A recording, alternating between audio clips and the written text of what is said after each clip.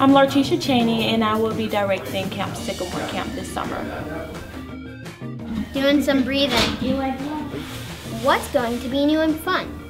What's going to be new and fun at Camp Sycamore is obviously the camp. It's going to be a new camp, and it's going to be a spin off special interest and day camp. Got tons of different specialized activities that the kids can get a chance to dive into. How long have you worked with City of Decatur camps?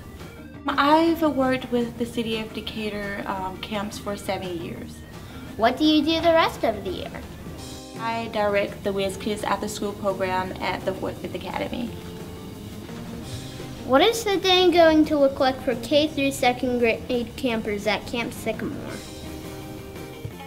For K through 2nd graders at Camp Sycamore, the kids get more of a structured atmosphere and decide their own course of activities.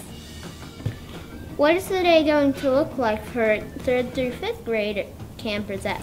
The day for 3rd through 5th at Camp Sycamore looks like workshops. They're going to be participating in different workshops. The kids get a chance to determine their own course of exploration. What kind of choices will campers have? At Camp Sycamore, the kids have different choices based on the particular theme. So if they were doing our Incredible Edibles theme, they would just decide on the different types of cooking choices or different types of stations that they want to explore. How do I sign up for the choice activities? In order for our kids to sign up for choice activities at Camp Sycamore, they would actually be assigned a counselor, and through their counselor they would decide on their schedule for the day.